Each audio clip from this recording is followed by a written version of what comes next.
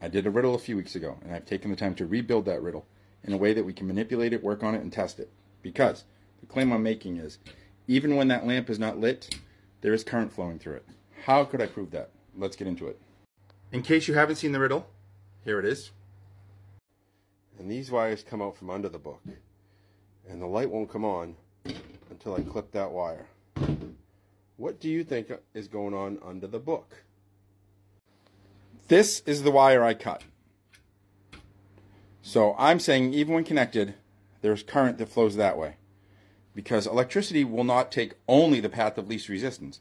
Electricity will take all paths available to it in proportion to the resistance. Okay, here are the two paths, this way and that way. And the current will be in proportion or inversely proportional to that resistance.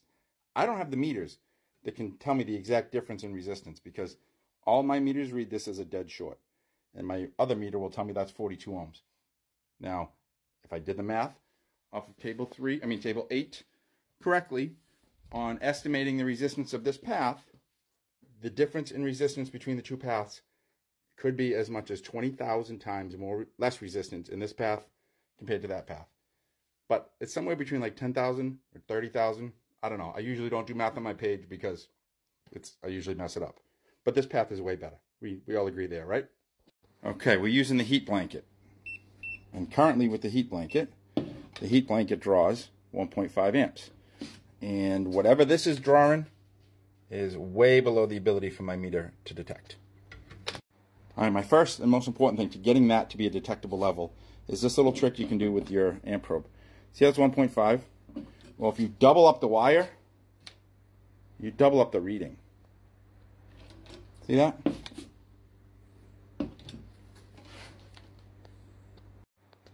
So if 2 wraps doubles the wire, what the hell is that going to do? Let's put it on there and see what we get for a reading. All right, I've plugged in that amp probe there, and now it's reading the current on the entire circuit. And right now the current on the entire circuit is still 1.5. So what is it in this guy?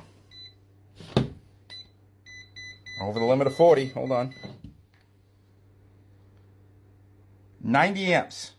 That's giving me a reading of 90 amps on that meter when it's really 1.5. So this contraption will multiply the load by about 60.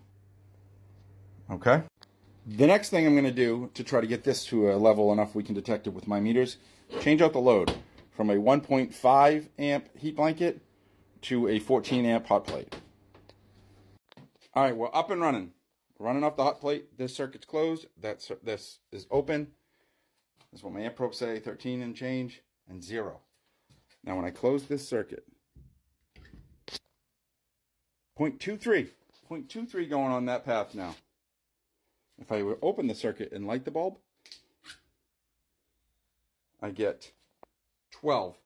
The actual is only 0.2, I'm getting 12. So this looks really easy now that I've worked it out, but there was a lot of problems with this. So I'm open to the idea that I've somehow messed up the process and I'm not detecting what I think I am. If somebody can explain it to me differently. But yeah, show my methods. Let me know what you think. Let me show you something I found out after playing with it. I ended the video open to maybe being wrong, but I kept doing tests. I think this test I did confirms 100% I am detecting the current there.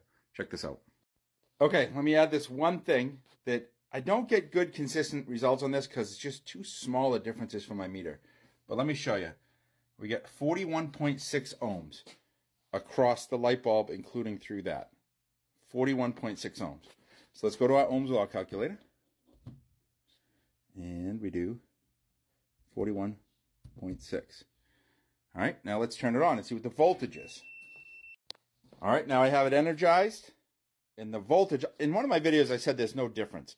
I mean, there's no practical difference. It's 0.2 volts. Can you see that? 0.2 volts. So let's go over to the ohms law calculator and see what we get when we punch in 0.2 volts. Calculate. The current is 0.0048. And 0.0048 times the 60 on the wraps is 0.228. Well, let's see what we get. 0.28. Pretty cool. Oh, it just went down. So I am detecting the proper current through there, I believe.